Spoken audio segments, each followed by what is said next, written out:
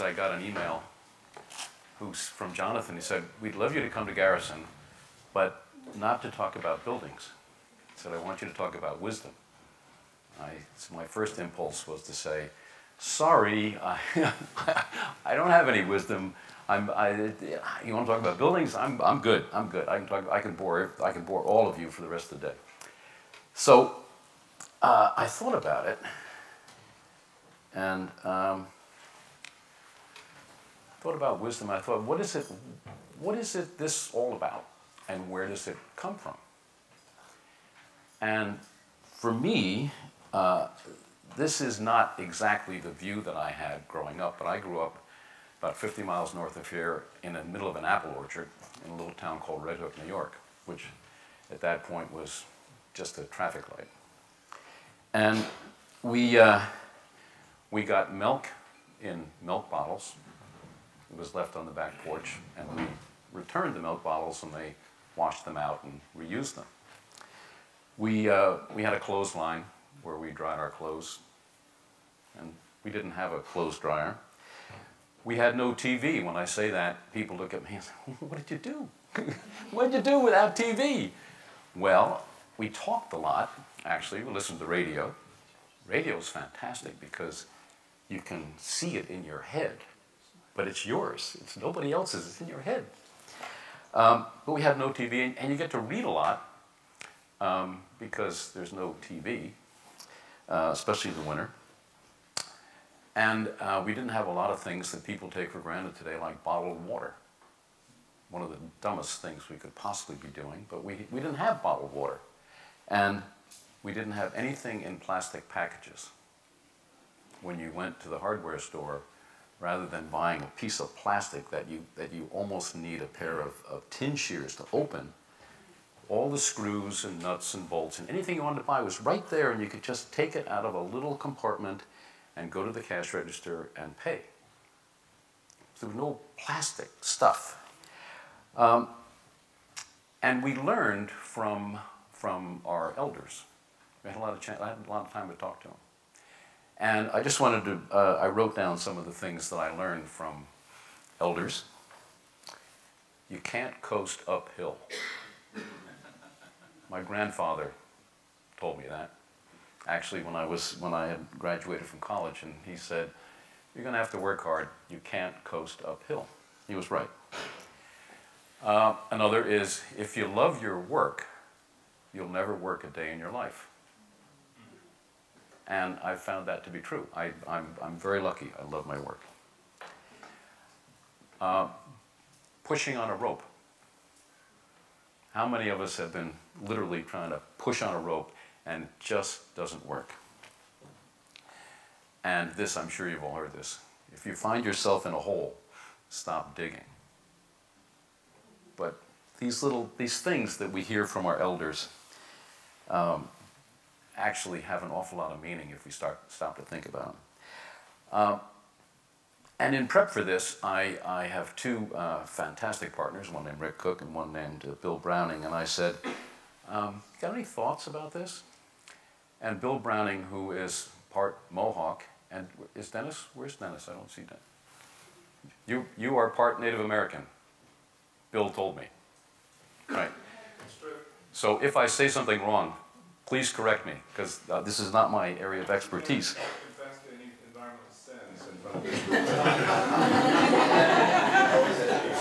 So they said, well, what you're really talking about is multi-generational thinking. And there's probably no better group to look at than the Haudenosaunee. The Haudenosaunee is the word Haudenosaunee means people of the Longhouse. You will probably know this group of Native Americans better because they were called the Iroquois. The Iroquois is not a nice word in their language. Algonquin, it means black snakes, and that was not good. But most people think of them as the Iroquois. And there were 5 tribes going from east to west: the Mohawk, the Oneida, the Onondaga, the Cayuga, and the Seneca. And they were in a line. This is actually fairly symbolic, and right in the middle is the Onondaga. And the Onondaga were the keepers of the council fire. And they were fighting, all these tribes. And there were the Hurons were to the north in what is now Canada, and they were the really bad guys. And so they were mainly fighting the Hurons, but they were fighting each other. And one of them, whose name is the Peacekeeper, there's those who think it's Hiawatha, but the Peacekeeper, spent 40 or 50 years walking around. If you've ever driven from Lake Seneca and one of the Finger Lakes over to Albany, you've driven in a car, it's a long way. These guys were walking. There was no cars. We're talking about 1142. And one of them, the Peacekeeper, said, you know, there's a better way. You know, there's a better way. We could band together. We could have the Mohawks who are on the east, and there's a lot of bad people to the east. They can be the gatekeepers. They can warn us when there's bad people coming, and they can fight.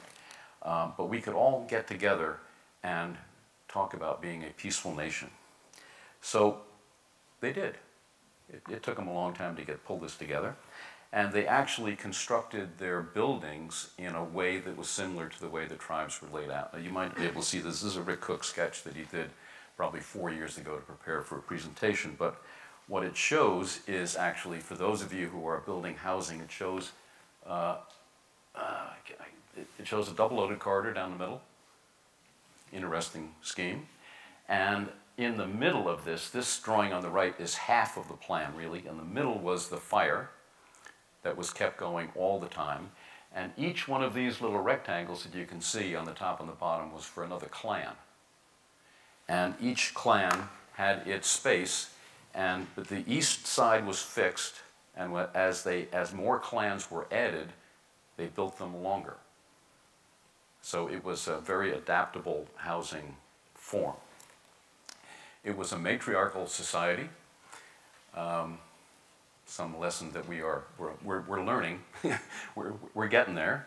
But the women chose the chiefs, and the chiefs were sent to the council fire in the middle of this nation. The chiefs were sent to the council fire to meet with each other, and it was all about agreement. That the Mohawks and the Oneidas would come up with a plan. It was their job to initiate some of the thinking, and then the others would look at it, and if they agreed, they would all vote and say yes. If they didn't agree, they'd discuss it. But the whole idea was to come up with agreement. If the chiefs were not doing a good job, the women said, "You're out of here," and they got somebody else. So there was a lot of pressure on these chiefs to do well. This is what their structures looked like. Again, this is a sketch, Rick's sketch. They were really twigs covered with skins, but they were, as you can see, you could add to this very easily. But it was really communal living. As I said, matriarchal. If you could not marry in your clan, so if you got married, when you got married, you could either move to another tribe, and if you were Cayuga, you could go to the Senecas, and you would join the clan of your wife. So that great wisdom led to this. I got to think that everybody in this room has seen this. But that's not all they were talking about. That's not the whole thing. Because we've heard this. I don't think any of us, including me, really, every decision that I make has to do with 7 generations down the line. And they understood that because this is the whole thing. It even requires having skin as thick as the bark of a pine. The reason it was the bark of a pine is that when they had fires, the pine trees lasted. The fire did not go through the bark of the pine. So they knew it was tough. They knew this wasn't going to be easy, but that was the basis on which they made all of these decisions. It's interesting that these people came together at this a long time ago, when in Europe, where most of the people in this room have our origins, is somewhere in Europe. We were still fighting and killing and having great battles all over the place. Henry I was the King of England. Louis VI was the King of France, and they were fighting each other all over the place, and there was no great thinking as to how groups might get together and cooperate. And in fact, there are many who believe that the great law of these people was the basis for our Constitution. So, and one of the things that these people understood was that monocultures are bad. So when they planted things, this is called the Three Sisters method. There was corn, which was the tall, pretty sister, and bean, which needed something to grow on. Beans needed some structure, so that was the little sister who was kind of holding the hand of the tall, pretty sister. But the beans would put nitrogen back. The nitrogen the corn was taking out of the soil, the beans would put back into the soil. And then there was squash, which had broad leaves, which would actually help to keep the soil moist and conditioned. And so it is this multicultural system, this diversity of planting that allowed these people to flourish. In fact, it wasn't only one kind of corn. There were a whole bunch of different kinds of corn. And if we look back at the monocultures that we have experienced, think of the Irish potato famine. The Irish potato came from somewhere in South America, and it was a monoculture. It was a monoculture, but it was a big potato. They grew fast, they grew well, they tasted good, and then they had a blight, and the entire country, as those of you who have done a little history on this, wiped out the entire potato crop because it was a monoculture. And if we look a little closer to home, we have monocultures. We've had monocultures here. A city called Poughkeepsie was a monoculture with a company called IBM. Another city called Kingston was a monoculture with IBM. A city called Syracuse, monoculture with Carrier Air Conditioning. If you go to these cities now, Kingston, Poughkeepsie, Syracuse, they're devastated. They had a monoculture. And I think what we're seeing is that there are people who are really focused on maintaining diversity. This is a book written by Eric Shivian and Ari Bernstein about sustaining life in terms of the biological world. And what they found is that there are species going extinct that have had incredible medicinal value, and they're now lost forever. So more and more species are becoming extinct every minute because we don't understand the wealth of this diversity. So that wisdom is being lost. This next is an image of a book. I have not read it, but Bill Browning said, you have to read this book. It talks about language, and we are losing cultures and language as rapidly as we are losing our species. And the diversity, this multicultural piece of our species is being lost forever. And I've ordered the book. I haven't read it, but it is. But according to Bill, this is a phenomenal book, and as we lose our history, as we lose the wisdom of our elders, as we lose these languages all over the world, it's really going to be a mess. In 2008, I was at Greenbuild in Boston, and there was a fantastic panel led by a man named Kevin Close, who at that point was the president of NPR, and two biologists, one named Janine Benyus, who represented the perhaps current generation, and Ed Wilson, who represented a more senior generation. And they were talking about biomimicry and biophilia. And that was the whole piece of this. And it was meant to be a sort of a fireside chat kind of thing. And Kevin Close being an incredible moderator. And in fact, I mentioned to John that he would be really worthwhile having at Garrison. He's a phenomenal speaker. So they're talking about stuff, and to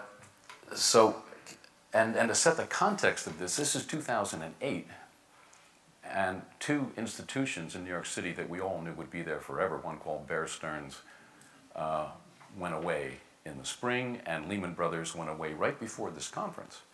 So the world the financial world was shattered. And so Kevin says to Ed Wilson, well, what do you think, what can we look at in the future? Here they're talking about biomimicry and biophilia, and this is what Ed Wilson said, more or less. I'm not sure if I have the quote exactly right, but redefining success as not the quantity of stuff, but the quality of life. And if there was wisdom to be had, that was it. And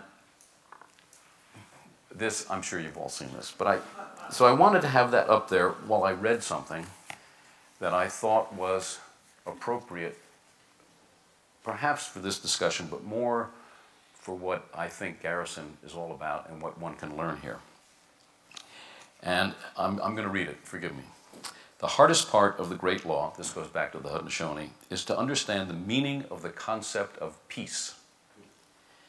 Peace is not simply the absence of war.